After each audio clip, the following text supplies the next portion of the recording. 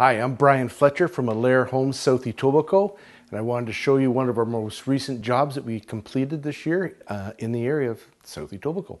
So this here is an addition that we built. The existing house actually stopped at this point here, and we built from here forward. And you can see the beautiful family room that we built with lots of windows going across the back, the walkout door that's leading into the backyard. We even included a little powder room bathroom sitting here. And the bathroom is so that, you know, the kids can come in through the back door and they can instantly just go right into the bathroom, and they're not worried about them walking through the whole house trying to get to the bathroom.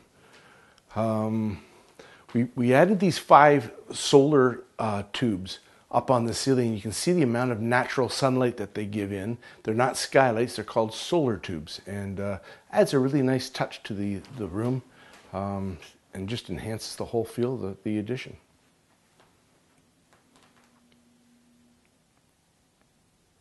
As mentioned before, this used to be a masonry wall. There used to be a little window here that went into the existing dining room. We took out all the masonry, put a steel beam in to support the existing structure upstairs. Really great project, a lot of fun to do. We had the same experience over here in the kitchen where the masonry had to all come out and the steel all get put through to support the second floor. As you walk through this whole area, by tying this all together, we had little moldings that we had to add to bring it back to the original state that the room was at. All new hardwood throughout, casings and baseboards to match the existing home. Just trying to make this very traditional looking home, keeping the traditional thoughts in mind. As we start to move outside, you're going to start to notice there's more of a contemporary feel, a more modern feel to the addition. So it's really interesting to see the traditional feel on the inside of the house versus the contemporary feel on the exterior. I was just wanting to point out to you the fact of how close the neighbors were to our addition that we had to build. We're probably like around the 2 feet away, a little bit more than that.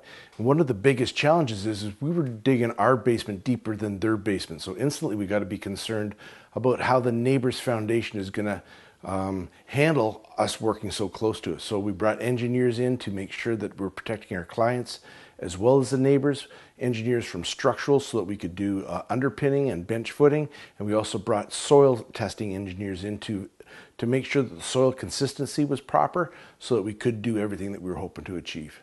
Another major thing was working with a driveway that was a mutual driveway. We were working directly with the next door neighbors in trying to develop a timeline so that we can come in and we can do our work and still give them the access that they needed to get up and down their drive. As we walk through here, we renovated this bathroom, new tile floors, tub, tiles on the walls, new fixtures. And as we walk through here, this is a new doorway. You'd notice that we kept the existing doors, rehung them to keep everything in symmetry and looking great and the way it always has been in the home. Matching baseboards with existing baseboards. In the bedroom, they decided to paint them instead of stain. They stained them all out in the hall, but we started painting inside the bedroom. As we walk through, here's the ensuite. The ensuite, again, is all brand new with vanity, windows, trim. You notice the architrave or the trim around the windows, how we got the head and all the moldings to match the existing look, just to make it all look like where did we stop and start. As we walk into the bathroom, you'll notice that there's a shower stall with a glass doors and a great looking seat. A built-in niche for the shampoos, and if I can find a light switch here, you turn it on. There we go. And there's the bathroom all done up. This doorway could be sealed off at the top. Some people like to have steam showers, so that could be done very easily by putting a steam unit in, and it could have been a nice add-on. As we walk through this way here, you'll notice that this is again where the old masonry wall used to be, and this is now new walk-in closet. Bedroom starts here.